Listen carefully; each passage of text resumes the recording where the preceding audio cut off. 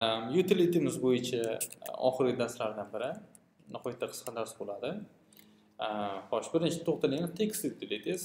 Endi text bo'yicha buni bilasiz. Qanday qilib o'sha markazga olish yoki boshqani aytadigan bo'lsak, standard text left chapdan, text right o'ngdan, text center bu markazdan. Bundan tashqari text justify degan turi ham bor edi.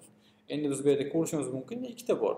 Text truncate, demak truncate degani o'sha elementimiz sig'may qolganda oxiriga 3 ta o'sha nuqta qo'shadigan holatini ko'rib o'tishimiz mumkin. Hozircha bilan o'chirib turamizda. Aytadigan bo'lsak, width 50 ga ega divimiz bor.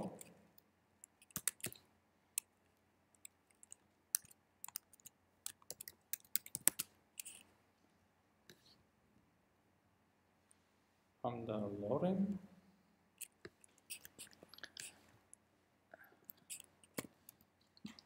Background warning.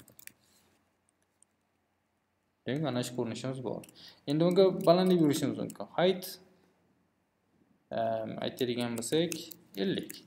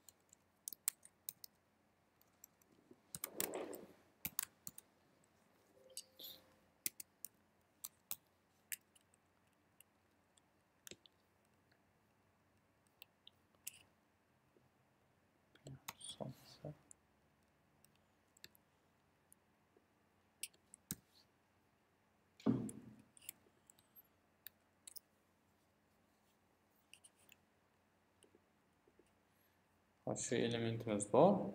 Demak, bunga truncate deb ko'raylik. Demak, truncate'imiz qachon elementimiz sig'may qolganda, o'sha hollarda bunga o'sha truncate tushunchasini berib o'tishimiz mumkin. Aytamiz if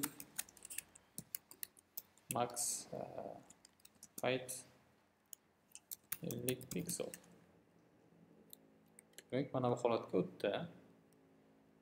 Endi bunga text truncate. Ko'radigan bo'lsak nima bo'ldi? Elementni o'sha qirqib tashlaganligini ko'rib o'tishimiz mumkin. Ya'ni buni oxiriga o'sha 3 tali nuqta qo'shishga harakat qildi. Agar sig'maydigan bo'lsa, bu o'sha yo'q ko'rinishga o'tib qoladi. Bundan tashqari o'sha Mozilla Firefox'da o'zingizga tilingizga qarab stillarni qo'yib o'tishingiz mumkin. To'liq text, lekin bu yerda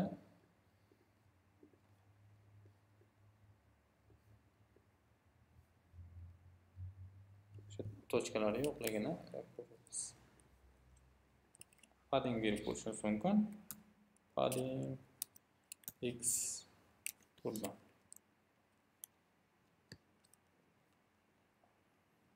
Va ta'sir qilmaganligini ko'ryapmiz.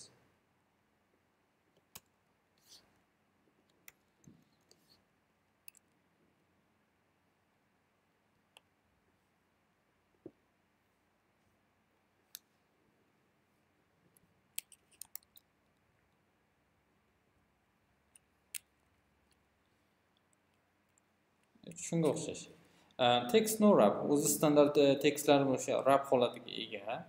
Agar mana truncate olib tashlaydigan bo'lsak, buni ko'rib o'tishimiz mumkin. O'sha sig'maydigan bo'lsa, mana bunday yangi holatga nima bo'ladi? Wrap bo'ladi. Text no wrap. Demak, elementlarni o'sha holatga o'tmasligini nima qilar ekan? Ta'minlar ekan. Endi boyagi truncate holatimizda ishlamaganligi sabab overflow ham berish kerak, adashmasam. overflow hidden white space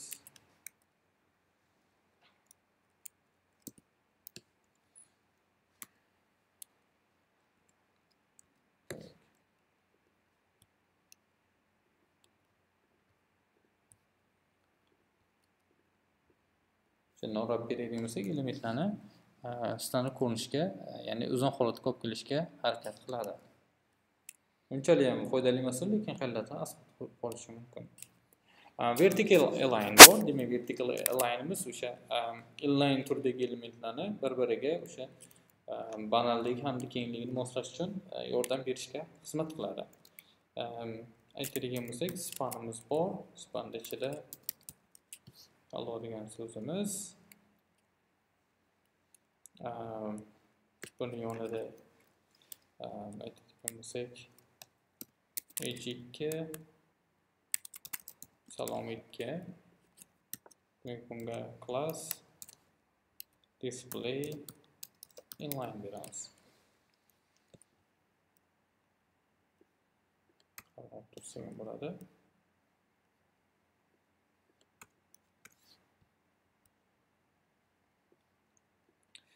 Endi ko'radigan bo'lsak, bizdagi o'sha standart baseline bo'yicha joylashdi. Demak, vertical align topib ko'ramiz.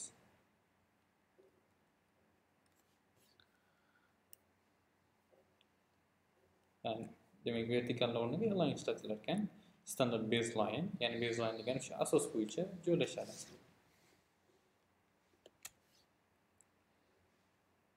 Align top. Demak, ko'radigan bo'lsangiz, qayerga chiqdi? Tekstni o'sha yuqorisidan boshlab o'zini tahlil qildi. Bundan tashqari o'sha bottom, middle, text bottom hamda text top degan tushunchalarimiz bor.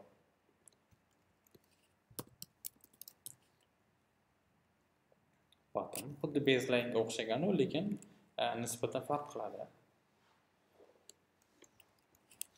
Hamda text top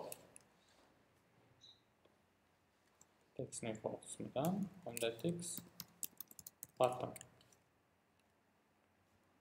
Ko'radigan bo'lsak, o'sha tekstni eng quyi qismidan boshlab yuqoriga qarab taxlanganligini ko'rib o'tishimiz mumkin. Va hokazo. Demak, inline turdagi elementlarni bir-biri uchun o'sha bir o'qda tekstlanishi bo'yicha yordam beruvchi klass hisoblanadi. Eng oxirgi turlardan biri visibility. Demak, hamma elementlarimiz standartcha visible holatga ega, lekin ularni ba'zida biz invisible qilishimiz mumkin. Aytadigan bo'lsak, mana bunga class berib qo'yamiz.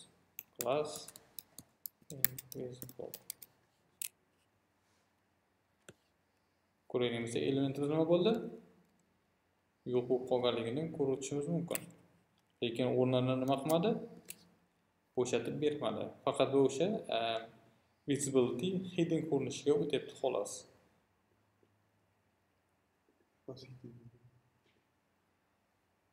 Visibility hidden o'tyapti. Endi opacity dan farqli ravishda bu ham umuman opacity ga o'xshagan, faqat opacity da o'sha ko'rinishlari shaffofligi o'zgaradigan bo'lsa, bunda ko'rinishini to'g'ridan-to'g'ri umuman o'sha opacity nolga teng degan holatni ham anglatadi. Visible bu o'zini standart nimasi? Class turi hisoblanadi. Va hokazo. Demak, shunday qilib elementlarni ko'rinadigan hamda ko'rinmay holatga hisoblanadi. Va yuqorida aytganimizdek, bu juda ham qisqa bo'ldi, lekin har holda hammasini bilib qo'yganimiz yaxshi.